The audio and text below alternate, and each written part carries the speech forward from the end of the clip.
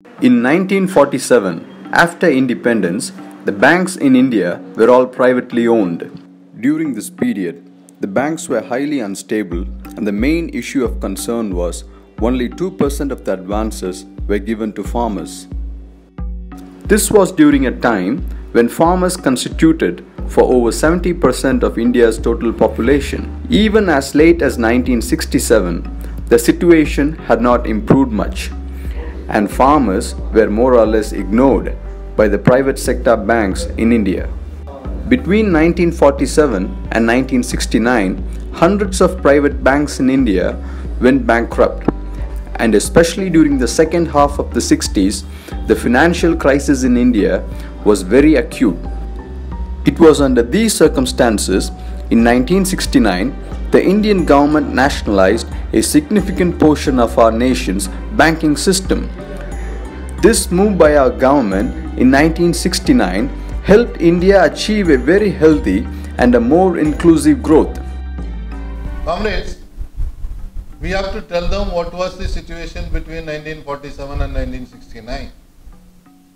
How private sector banks were catering to only the rich and neo-rich people. Why nationalization was brought in. And between 69 and 1991, what happened? The country was transformed. Lot of development took place. Agriculture grew. The production increased. White revolution in milk, green revolution in agriculture, blue revolution in fishery. Everything was because of the banking sector support. Now the banking sector in India is again going into the hands of the private sector. The government, after the implementation of the liberal economic policies of the 90s, has in a steady manner reduced the size of the public banking sector and has created the atmosphere for the private banks to grow freely without any restrictions. Now after the coming of BJP to power, this trend has only further accelerated. The Prime Minister of the country makes a statement publicly, say that public sector was born to die. And government has no business to be in business. For him, banking is also a business. We consider it as a service.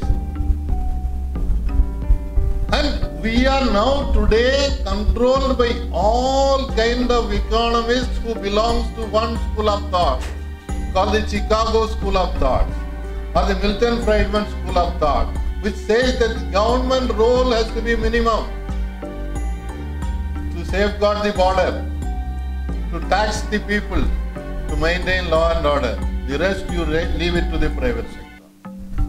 With the privatization of banks being pushed aggressively by the Indian government, the past is repeating itself again. Like during the 50s and 60s, farmers are again being excluded from the nation's banking sector, and likewise, the nation's poor and the unfortunate are also denied free access to the banking services. This pro-corporate policy change by the government has brought for the banking sector a huge crisis, and the whole economy is also affected by this. This is why it is very important for us to restore our public banking sector back to its original state, like it was before the economic liberalization. We must unite to reclaim our public banking sector and our republic.